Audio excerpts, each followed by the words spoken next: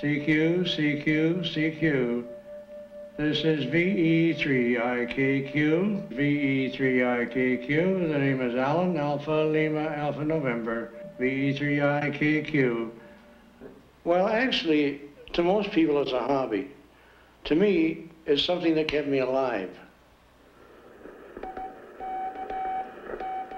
5 years ago, Alan Laird was seriously ill and forced into an early retirement. But while still in hospital, he discovered amateur radio. Since then, his life has not been the same. Even though I could not go back to what I had been doing, I had made up my mind that I was going to do something, and nobody was going to stop me. They tell me, you're no longer able to work. So what am I going to do with the rest of my life? So therefore, my antenna is directed in the east-west direction. So we'll pass it back to you in Canada for your comment, Alan. Over. B3UP in the group. It's nice to hear you on, Rocco. And this is the first time I've heard you on the air. You were Q5 copy. Alan, your signal is a little weak.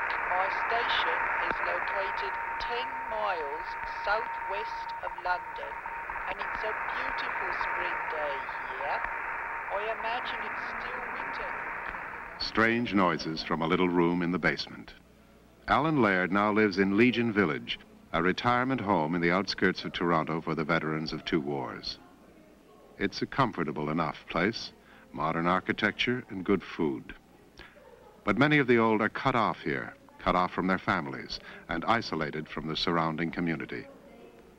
They spend much of their time sitting around, just waiting.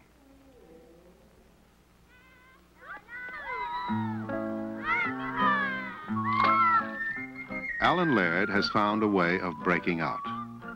Now he has friends around the world, and neighborhood school children have discovered that there is something new to be learned in the old age home. You know me, right? Yeah, well. I'm 9, and I go to William G. Davis. Okay, very fine, Doug. I think you may be interested in this hobby if you listen to some of the stations that you can talk to. التي تمثل اليمين الوسط في هولندا. V3UP, V3IKQ. I have Mrs. Browning sitting beside me. She's one of our young seniors. Good morning. Wait, say some more. Good morning. His name is Paul. Paul. I'm Mrs. Browning. And are you from Guelph?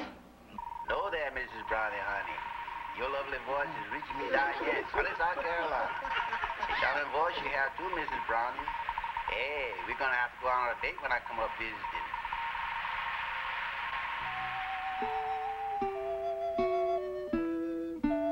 If I've got problems in my mind, all I got to do is come down here, shut the door, turn on the rig, and see if I can talk to somebody in South Africa or England or down the street.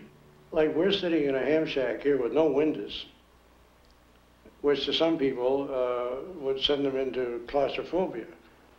But to me, through the medium of ham radio, I can forget these walls, and I can get out and talk to people that nobody else ever has a chance of talking to. There's always a ham on the air, somewhere.